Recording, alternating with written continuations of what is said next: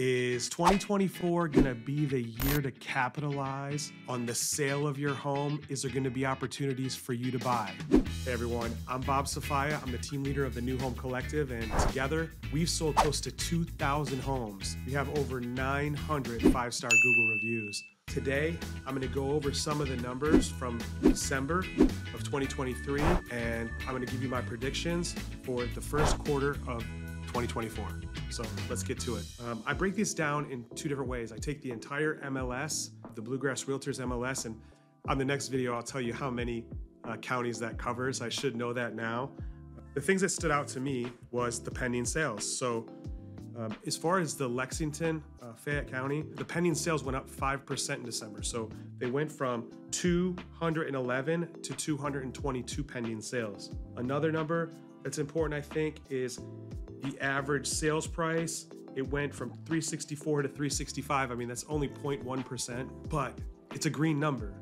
And we've seen so many red numbers, not in the values, but more in the pending sales and what's hitting the market. So thought that was really interesting. Overall for the year, so to give you some context, overall for the year, the pending sales 2023, they went down 17%. So in 2022, for the entire year, there were 4,264 in Fayette County.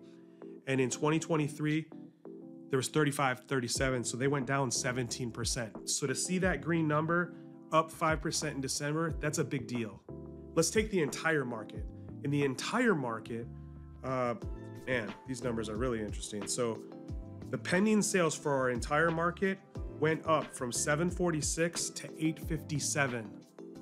So that's up 14.9% in December. So what that's saying is that people are starting to get back in the market. We were almost on a freeze. Now, there were still people selling and buying houses, just not as many. But it was like the market shut down. Not many people were putting their houses on the market. Not many people were in the market to buy because they were waiting for the lower interest rates. That takes me right into what's going on and what I think is going to happen in the first quarter of 2024. I saw this really cool. It was like a Instagram reel of all these golf balls, and I'm gonna put that into this video. But see all these golf balls, and it shows how many golf balls at 8%, and then how many golf balls at 7%, and then how many at 6%, and how many at 5%, I think. And it's a great analogy for what's going on in our market. A term that's really important is pent-up demand. Just because somebody didn't buy or sell a house doesn't mean that they didn't need to.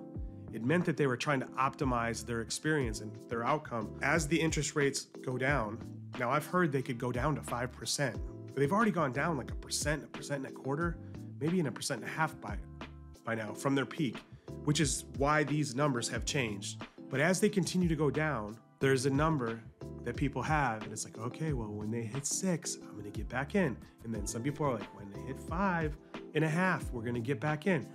Well, here's my opinion on that, is that the longer you wait to get back in the market, the more competition you're gonna have and the more chaos. I know that experience is important. I know that netting the most money and getting the best outcome is important too. So there's never a time that you're obligated when working with our team to sign anything or to work with us at that moment. So if you wanna have a conversation about your area, about your specific neighborhood, about your specific house and what it would sell for in today's market, please reach out. Now, I'm also gonna put a link in the description of this automated tool that we use now. It's very intuitive, and it will give you updates on your market and on your house and on your specific neighborhood monthly. Click the link or give me a call or give someone from my team a call, and we'll be happy to come out, whether it's coming out to tell you what type of improvements to make or what not to make. We'll give you an equity report and show you exactly how much you could plan on netting in today's market, or we can come out and just have coffee. So hope you found this video valuable. If you did, please give me a thumbs up. If you didn't, maybe say something negative in the comments. Make sure you're subscribed to the channel, and if there's ever anything I can do, reach out because I'll do it. Thanks for watching.